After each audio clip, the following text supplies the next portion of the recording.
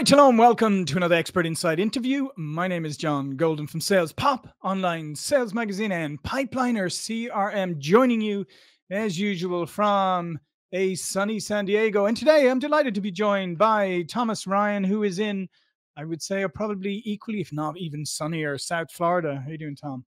I'm doing great. How are you? Excellent, excellent. And Tom is the CEO and founder of Bigly Sales, the AI sales automation company. Close more deals with Bigly Sales AI agents, unleash the power of AI to dominate your sales targets. Tom was previously CEO of WorkBeast, and he served on the board of Barton and Associates for over 10 years, while revenues grew 1,500%. Now that's nice for anybody's in anybody's book. And what we're going to talk about today is literally that is unleashing the power of AI for sales. So, Tom, can I just start out just bottom line this for our audience? Okay, let's Sure. face it. Over the last 6 months or so, maybe even more, everybody's been bombarded with AI and AI tools, and AI will do this for you, and AI sales tools, and all that. What what made you get into this and into the AI part of Bigly Sales, and what has it done, and what has it meant for your product and for your customers? Because I think people really want to get through some of this noise and understand what's real. Sure. So we started as a send-in platform and we pivoted into AI. So I already had a platform that could send out tens of thousands of texts, Hmm. emails, deal with trigger events anytime someone opened an email, anytime a new message was received that we could, respond back. And of course, phone calls as well. So, that was the base product that I began with. And we'd been talking to clients and we found a couple of different issues, that they really wanted to automate all of their outreach and they just wanted leads to come in the door. They want their phones to ring. They want appointments set for them. So that's what we decided to give them. That's what the customers were asking for. So Hmm. rather than have some, person in the Philippines or in Pakistan or something like that who was using the tool for them to do all the busy work, we said we can automate this and do a better job. So that's the whole genesis of it. As far as AI itself, um, there's a lot of things out there. There's a lot of fads that people are like, this is going to change the world. This is going to be the next big thing. Uh, you know, This is going to end the world. this I'm less concerned about it ending the world. This is going to be the biggest productivity boom in human history. Yeah, Is I really what agree. it's going to be. Um, Anything that you can do on a computer right now, AI can already do faster and better, or will be able to do faster and better in the next year or so. Hmm. And they really just opened the API for OpenAI. Without that, it's a tool. It's a useful tool. It's a toy for a lot of people that they would kind of go and play with it. But Hmm. without the internet access and without the API, it's not that big a deal. Yeah. Um, So now, let me ask you a good question, because one of the things sure. that people are concerned about when it comes to AI tools is how is I agree. I think it's gonna revolutionize everything. But right now, some people are saying, well, they're not sure about the accuracy, they're not sure about this, they're not sure about that. How can you reassure people that, like, when they use a product like yours, that it's going to do what it says? So what we do is we feed the data in, right? Mhm. We'll take all of your sales documentation, we'll take Right. all of your product specs, we'll take all of your best practices, your warranties, your offers, whatever, and we'll feed that into the AI, and it will spit out whatever we feed in. So if we have 100 pages of Mhm. documentation that we feed into it, it's going to give you exactly what you have put in. It's not going to hallucinate. It's not going to guess. It's going to give you, the exact thing every time. It's not going to lie. It's not going to make stuff up. And Mhm. we tell it, don't guess, don't lie, don't make things up, right? Like we literally write Right. that in the instructions. So it doesn't. But Yeah. if you say, look, we want you to be very literal and answer these questions as they're asked, it will do exactly that. So, it's like taking a sales rep and having them know everything about your business. Mhm. Now you Yeah. just have to work on training one sales rep instead of training hundreds or dozens. Right, And right, then the right. person's never going to quit, right? They're never going to take a day off. They're never going to get sick. So Mhm. Until AI gets so big that they actually turn into people and they go, "Actually, I want a day off today." yeah, I don't see that happening. I mean, Yeah, I everyone know. jokes I around know. with it. It's just autocomplete right now. It's the most Yeah. advanced autocomplete ever constructed. They take everything that's Mhm. ever been said, every piece of video, every piece of written word that's there on the internet, and they feed it into it, and they train it on that, and then the AI is able to basically see, well, in the past when someone asked this question, these were what we found as the most common answers or the best answers, and it will provide that. So Mhm. it's really just autocomplete. The same way when you go to Google and you start typing something, Yeah. right? You say like, Cancun, and it says flights, hotels, right? Things to do. It'll give you all Mhm. the different options because it knows what people have searched for. And Yeah. this, it does the Yeah. exact same thing, just on a grander scale. What do you say to the good salespeople out there who are kind of nervous about AI? What do you say to them? Because I personally believe that AI is going to help them actually even elevate because it'll allow them to focus on the high value things like relationship building and all of that. But what would you say to good? I'm not talking about the low. I'm talking about good salespeople out there. Why AI is something they should Yeah, embrace. I think the people who are in trouble by this, let me start with that, is going to be the Yeah. folks that are offshore. The people in the Philippines, the call centers that are in the Philippines, the call centers that are in Pakistan, the call centers that are, around the globe, where the big Hmm. benefit is they're cheap. They're in trouble, right? Yeah. Those people, their jobs are probably going away within the next few months. In mass in the next year or two, those jobs are going to disappear, right? Yeah. As far as the good salespeople, the AI will do all the busy work. It will do all the qualification for you and then let you deal with the high value work. So you should make much more money. Hmm. That's the goal, to Yeah. use this to make a lot more money, make your life easier, and get rid of all the busy work that you are doing right now.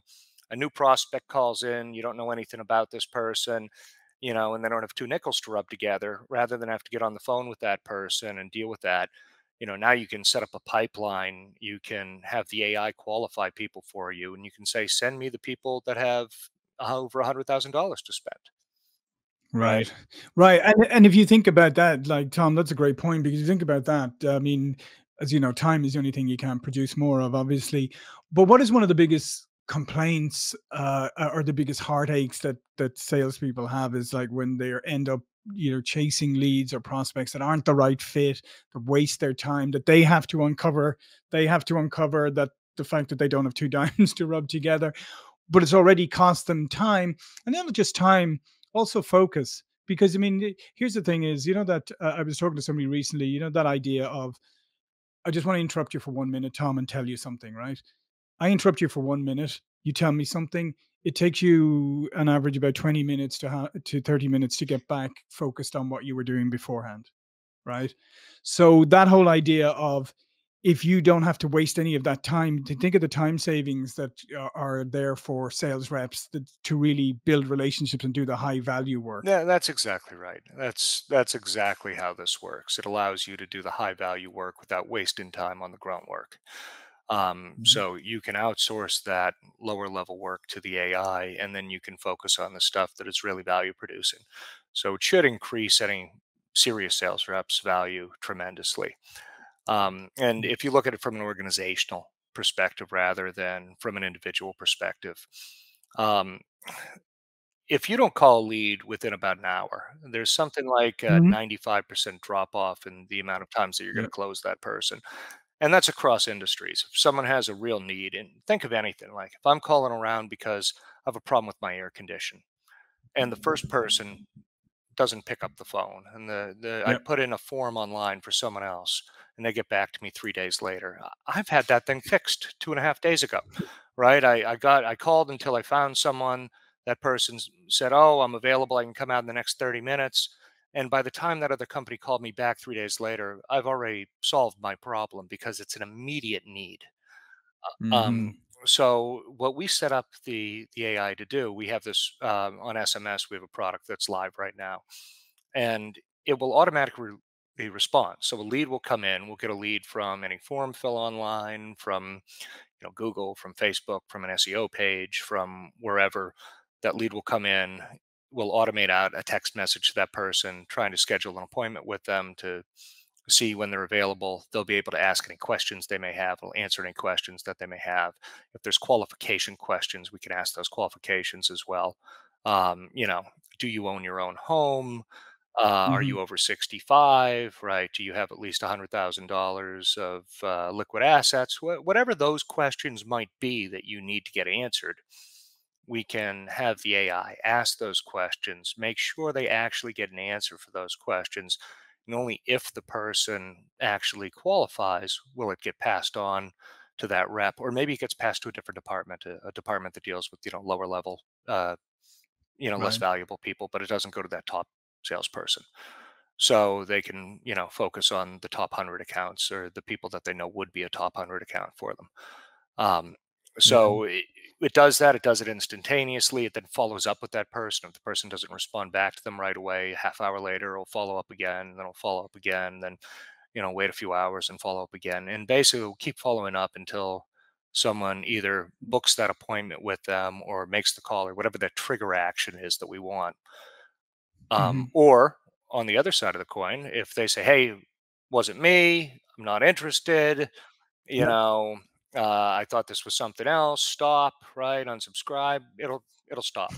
But until one of Yeah. those two things happens, it's going to work tirelessly. And if you're an organization that gets a lot of leads, right? It's not that people are lazy. If you get 100 leads Yeah. in a day, and you have a handful of people on your team, you can't possibly reach them all, right? No, absolutely. No, absolutely. And what I like about that, Tom, is one of my pet peeves is junky pipelines, right? Where people dump tons of stuff into the first stage of their pipeline just to make themselves feel Mhm. good. And 90% of that turns out to be junk. I'm a much big believer in having less but better qualified in your pipeline. So this is almost like a good this is a good quality control piece to have in there. Yeah, exactly right. You can qualify anything this way. And the other thing that you can do, if there's people who waste your time asking questions that are, Hmm. something that they could find on the website probably if they looked around, or, questions that are just very standard questions that aren't buying Right. questions. Hey, what are your guys' hours? Are you open tomorrow? Do you have this type of product in stock? Do you have this? Well, you can have the AI answer all of those things, right? The AI can answer that and do the same exact thing for level one support. So one of the things that annoys the hell out of me is every tech company that I deal with, or almost every tech company, I think Amazon's an exception. If I have a question about something, I go and I fill out a chat form, and either they try to Hmm. give me a live agent whose response time is 10 minutes, 5 minutes, an Yep. hour, right? Or it says, "Hey, our live agents will be back tomorrow. We'll talk to you at like 10 a.m." Or if they're in California, we'll talk to you, at noon your time, right? um, which is very frustrating. Or they say, "Here's some articles that can help," and then they give me Yeah. homework, right? Read these 4 articles, and I'm trying to solve a problem that's probably pretty mission critical, or important, if I'm actually Yeah. going out to try to deal with it right then and there. And they say, "Okay, here's some homework assignments for you, and hopefully that helps." And if it doesn't, Hmm. well, good luck to you, right? Yeah. So the AI can fix that. The AI can go and take all their technical documentation, read all the tech, have it all there. We put it in vector databases where we can organize it very easily. And then it can answer any questions, but with an actual answer to the question that I gave it. Right. Yeah. This is, do you remember when Ask.com came out and they kind of said they were going to do Yeah. this, and then they just sent you to web pages? Yeah. Everyone Yeah. was Yeah. like, Yeah. "Ah, it didn't work." Exactly. Right. Well, Yeah. I remember now it that. works. And Ask Yeah. Jeeves, Yeah. Now, the now it original. works. Right. Yeah. Yeah, no, exactly. That concept actually works. You're correct. Absolutely. And another thing too about it is what you were just mentioning there is, I mean, I had an awful experience the last couple of weeks as I'm not going to name the company because I'm that big name and shamer, but it's a cable company and I was trying to cancel everything because I was switching to fiber optic internet provider. Like you said, you go on the chat. First of all, it's a bot, right? How can I cancel? Oh no, you need a live agent for that. Okay, fine. Live agent comes on the chat. Start. Oh no, you need to call this number. And then I call that number and they say, oh, you want to cancel? I have to, no, you have to go transfer you to the retention Yeah, you're a department. Comcast And then client, the aren't you? return, yeah. And then the retention department tells me, it starts asking me a bunch of questions. And I'm just saying, no, no, no, no, forget all of that. I just want to cancel. And they say to me, literally, I have to ask you all of these questions. So if you stop interrupting me, we can get through this process faster. And then of course I got through it, but they didn't do it. And it's taken me two other calls to get all this sorted out. But there's a great example of just so convoluted. And my original question could really easily have been answered, and I could have been put to the right person from the get Yeah, go. and we're working on voice right now. We're going to have that product out Hmm. probably in March. That's what Right. we're thinking at the moment. We have it working in our sandbox. We're testing it. We're playing around with it. It's working pretty well. But to have it fully integrated and ready to go, it's probably going to be March.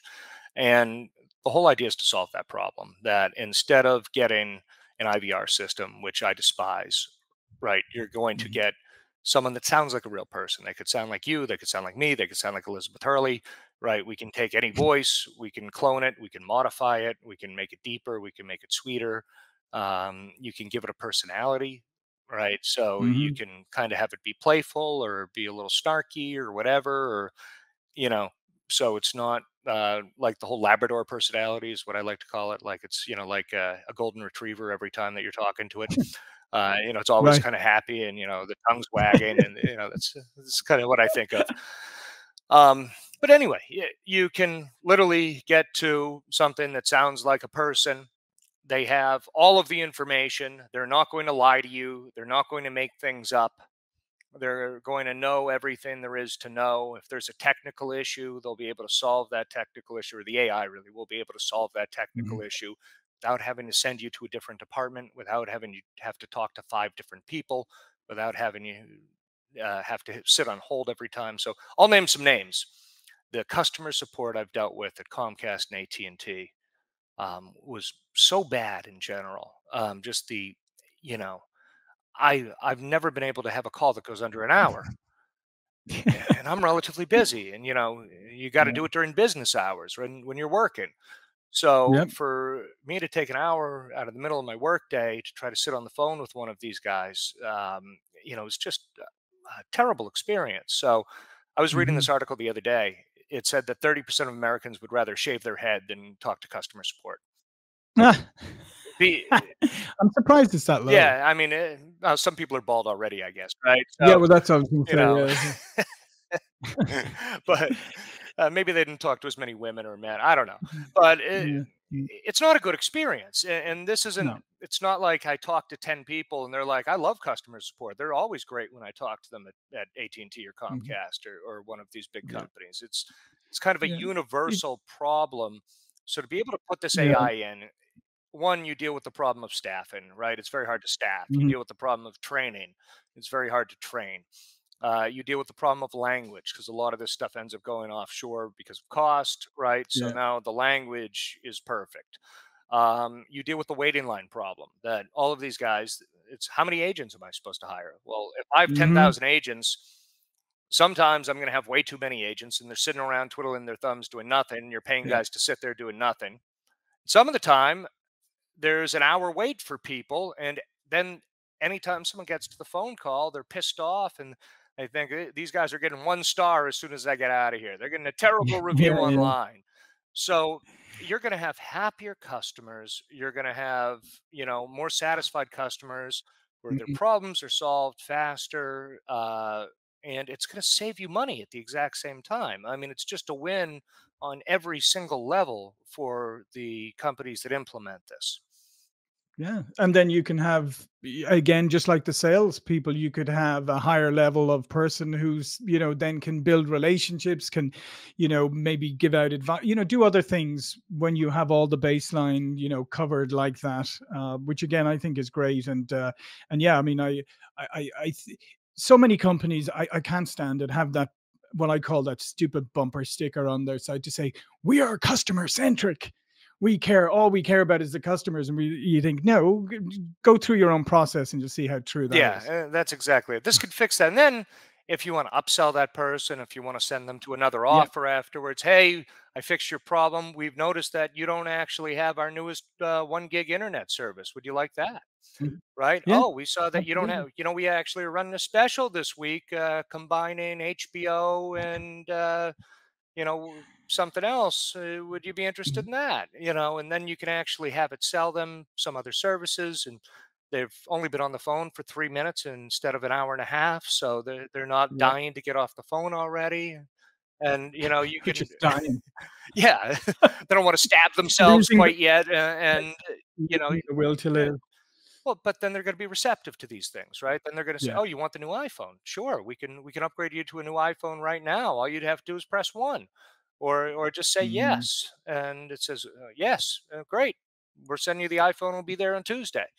I mean, they can sell Absolutely. more. They can make more money doing it this way, as well as cutting costs. So, I mean, there's Yeah, so much value there, and it's not just us building this. These types of yeah, tools are going to be getting built out across organizations at every level. Anything where people are taking data and taking it from one system, putting it to another, reading an email, right, doing level one support, where all of that is going to be replaced by AI, especially at the bigger companies. That the bigger yeah. companies, I know how these guys work. They're all working on this right now. They're all thinking about it. They're talking about it. This discussion is happening in every boardroom in America right now. Yeah, no, and absolutely.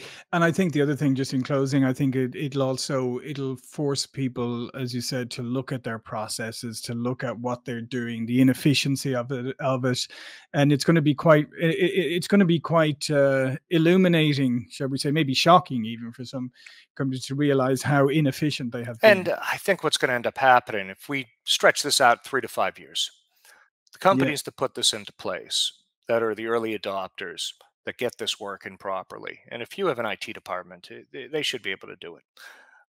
This isn't rocket science. So the yeah, companies that move early on this, their profits are going to go up. Their costs are going to go down. They're going to be able to sell more. They're going to be more efficient. They're going to make a lot more money. Their competition is going to struggle against them, especially as they are, have better customer support and better retention and all these other things that you want yeah, to get. And the other guys are either going to have to cut costs to try to compete, and now they're competing on price, which you never want to have to compete on price, and or um, they're just going to get bought out. But so yeah, AT&T hasn't come around. They're bleeding customers. Verizon is killing them now because they've implemented this, and I'm just making up two names, right? But yeah, um, well, now AT&T's market cap is 20 billion and Verizon's is 300 billion. Verizon can easily go and buy them out and roll them in and take all those customers and roll this out across that organization as well. So I yeah, see the companies that don't move fast on this getting bought out or getting buried by the companies mhm, that do move fast. yeah. This is And let's face it, Tom, as we know, human nature is such a strange thing. But like if we're upset about something and it's not working, and then we have a really, really fantastic positive experience with the service and everything, gets fixed and taken care of, we're like reformed smokers, right? We're out there shouting from the rooftop, oh, this is great company, blah, blah, blah.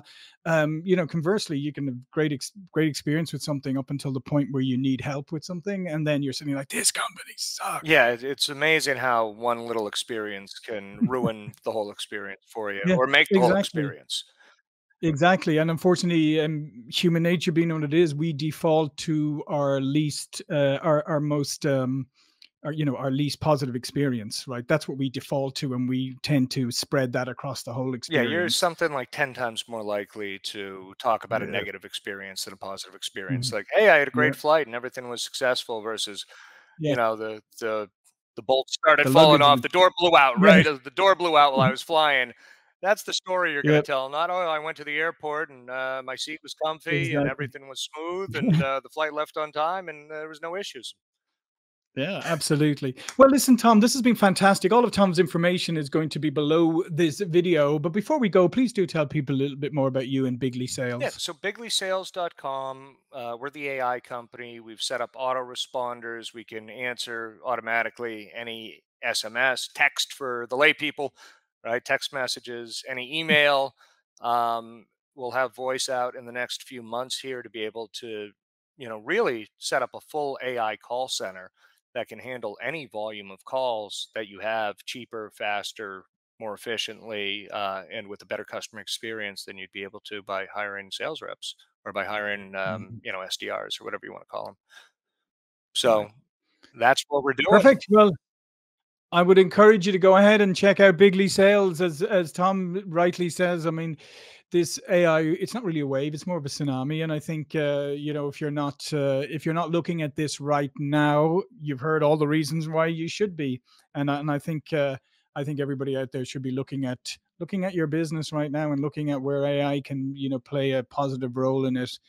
And again, as we said, hopefully it allows your people to actually operate on a higher level, then everybody's Yeah, happy. any repetitive manual tasks, it's going to be just wonderful for. Yeah. Well, anyway, thanks again, Tom. Thank you for watching and listening, and I'll see you all again very soon. Thank you.